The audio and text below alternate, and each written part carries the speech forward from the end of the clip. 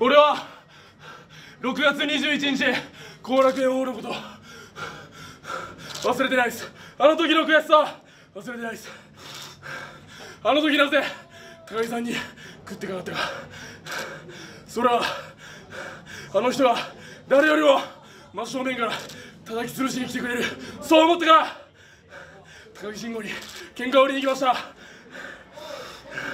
あの時の俺の決断は間違ってなかった。もっとしつこく、もっと強く噛みつきに行きます。ありがとうございました。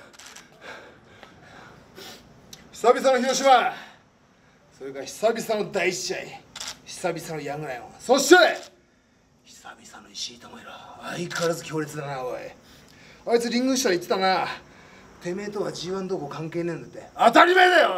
おい、俺のモットーお前忘れんなよ。俺は常在戦場だ。 G1 だろうが何だろうが関係ねえ。石井あの野郎、やっぱ頭かんな。